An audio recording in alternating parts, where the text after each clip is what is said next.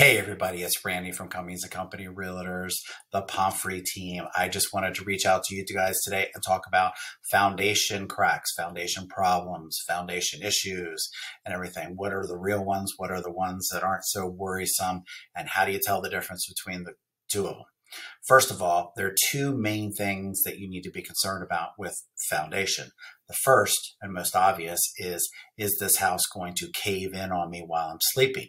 That is the most troublesome. If you're worried about something like that, it's definitely best to get it checked out by a licensed professional. If you're that concerned about it, maybe even move on to a different house. The second concern, which is much more common than houses caving in on you, is water intrusion. Because when you have cracks, that means there's a gap in the foundation and water is most definitely going to fall through, especially, if you remember recently all the rain that we've had. It's finding its way in. So here's a couple of things to look for. Remember that all water intrusion starts from the outside. Okay, you may be tempted to spend lots of time and energy in your basement, painting, dry locking, plugging it, even coating the walls with plastic or whatever it is that you might come up with a solution. But remember, you need to start outside because that's where the water starts. So you need to start by making sure that you have a positive slope away from your house. Like if my head is the house, you need to have a slope away from your house so that the water is rushing away from your house when it rains. Make sure that your gutters aren't clogged. Make sure that you don't have like a ditch around your house from where the water is gushing over the gutters, not water, and getting its way into your house.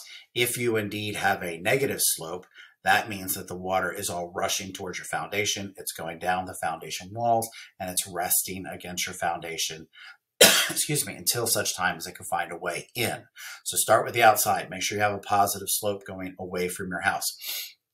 That may be more difficult than you can imagine, just on the surface, because you might need to actually change some of the direction of the flow of water to your house. You may have a neighbor whose yard slopes towards your house. You may have a big hill that's coming to your house. You may need to create a berm or some kind of like speed bump type thing that diverts the water away from your house.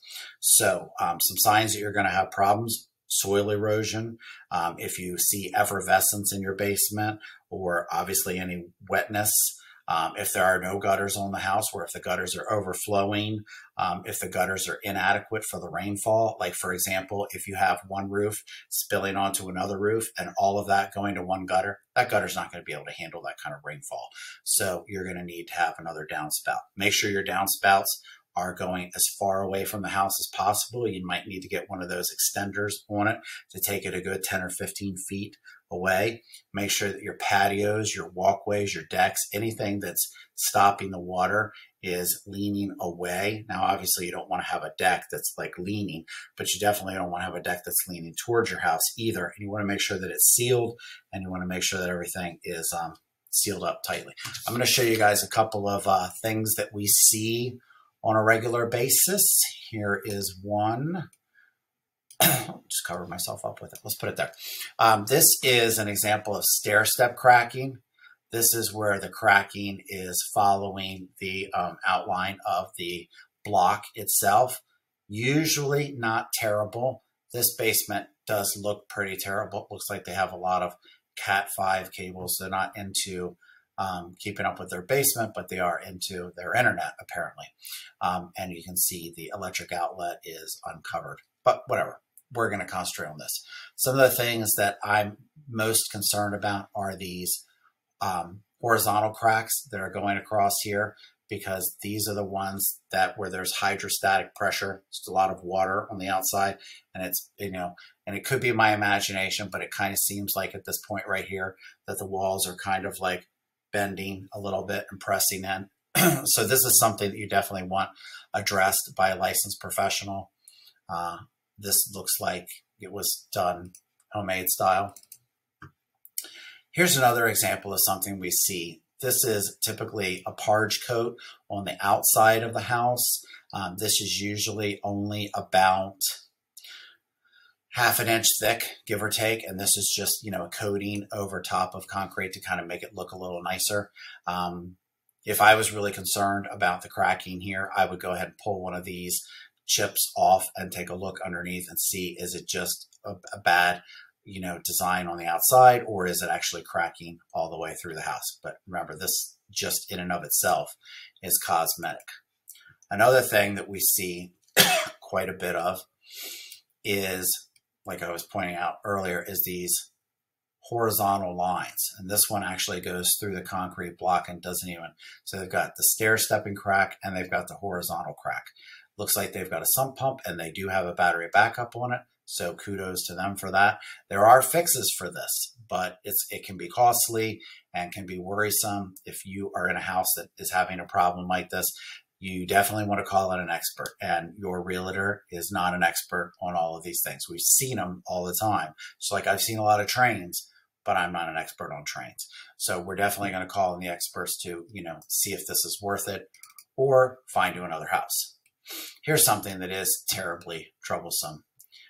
We've all heard stories about how, important the cornerstone is, the foundation, stuff like that. It seems like this house was poorly built, wasn't constructed correctly. This cornerstone is actually separating from the house. This is a major issue, because once this weight shifts again and it doesn't have anything to rest upon, you're going to have some problems. And then this is probably one of the most common things that we see. This is actually in a crawl space, and this is effervescence. It can come in the form of black, white, all different colors and shades, but oftentimes it's just like a chalky little dusting. And what happens is it's coming through your concrete, and it's like the precursor that you're going to have some serious water issues very soon. So, not to scare anybody off or anything, most of these problems can be fixed very easily. Some of them require some bracing, a little bit more to it. But the reality is, keep your eyes open, look for these things inside and outside the house. And if you're already in a house, it's your house, and you're having questions or issues about it, then let us know and we'll get you hooked up with the right professionals to get that taken care of. Thanks. You guys have a great day.